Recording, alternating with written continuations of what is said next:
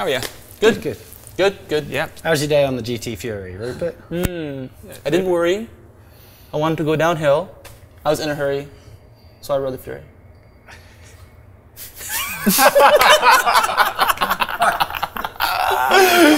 Right. We leave the limericks and whatnot for the Irishman there. Well, or that was well put. You know, I don't know where you're from, but that's that was really well done. Now, with all that said, what were your impressions of the Fury? Well, I really liked it. I did too. Yeah. When I first sat on it, I thought it would be a bit long, and typically I don't like long bikes. But I really liked how the chainstays complemented the front end of the bike, because I found that it was really poppy, but I still had that slack at the front end to keep my control. I don't know, did you feel the same? Or? Yeah, they put a lot of that length up at the front, eh? Yeah. Up no, the front. No, they put a lot of that length up at the front, haven't they? It's a similar wheelbase to a lot of the other bikes, but it's very long in the front, a little bit shorter in the rear. It means I felt there was a lot of stability and confidence. Big cockpit, lots of room to move around in there, get some control. Yeah.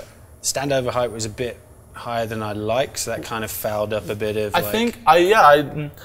had a feeling you were going to say that, but I think that, like, for me, I really liked it, but you're shorter than I am. I'm around 6 feet. And for me, it was perfect. I felt like this bike is designed, like, going straight. I loved it. I thought it was great. And, like, that's what I feel like where it excels. And I thought it did really well in the corners, too, for how long it was.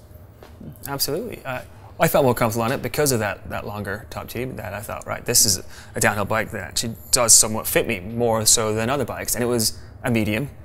And I felt pretty good on it right away. In fact, I felt comfortable enough on it to ride it pretty hard. And I like that about it.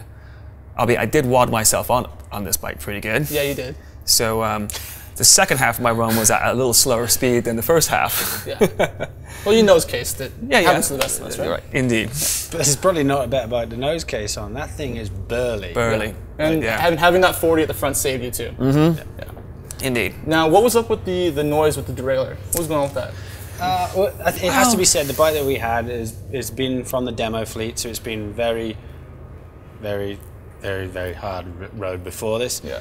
And it did sound like a bag of wrenches being thrown out of a helicopter. Yeah. It was a mess, that bike. The was chain noisy. slap was everywhere. Yeah. And I have to mark GT down for not providing chainstay protectors at all. Yeah. It was just horrible. Yeah, I would definitely be making my own on that bike immediately.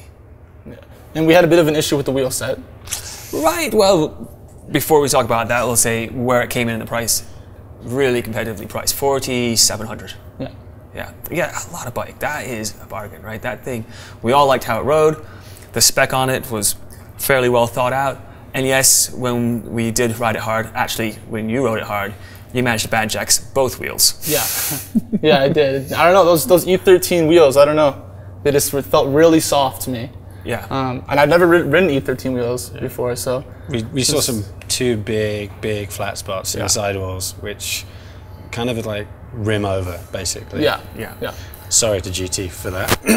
Yeah, sorry. Well, with the that rest of the components on there, like the Shimano Z drivetrain, is amazing. Great. Yeah. It makes me question why anyone would buy Saint unless they were really, really, really picky. Yeah. The Z stuff is excellent. It's excellent. Yeah.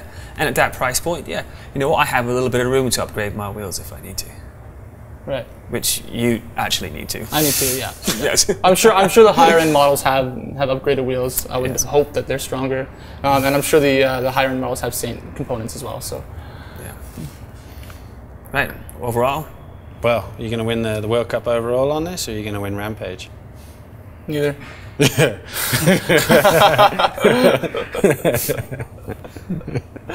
That'll do.